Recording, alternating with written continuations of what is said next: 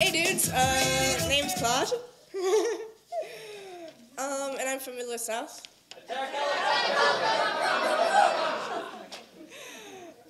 And the poem I'll be presenting is Names.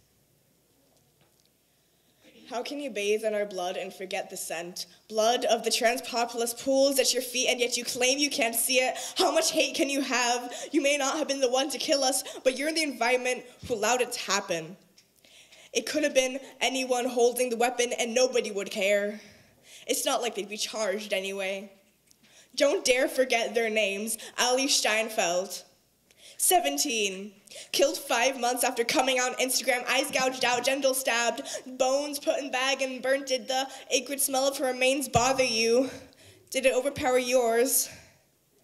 Kenneth Bostick, 59, homeless, beat to death with a metal pipe, lied there for half an hour before anyone bothered to help. I wonder if anyone passed by before that, if they did, do they feel regret?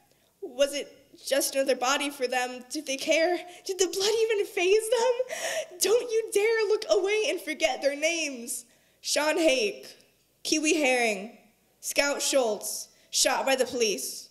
Rita Hester, Mesha Caldwell, Shina Gibson, Sarah McElveen, Ava Ray Barron, Jojo Stryker, Jamie Lee, Tiara Richmond. I could go on. We are shut down by the Trans-Panic Defense.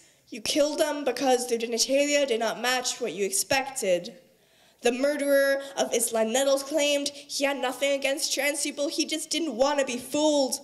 Aw, that entitled little dude thought that his expectations mattered. In the same way, you probably kill people for sneaking up on you, for giving you a surprise birthday party, as if you're so entitled to what you expect that anything out of what you deem to be normal leads to a death sentence, as if the mere act of existing as trans and other and confusing to your cis eye makes us deserving of death, as if her genitalia was any of your business, as if you had the authority to police someone's existence, yet you weren't charged with a hate crime.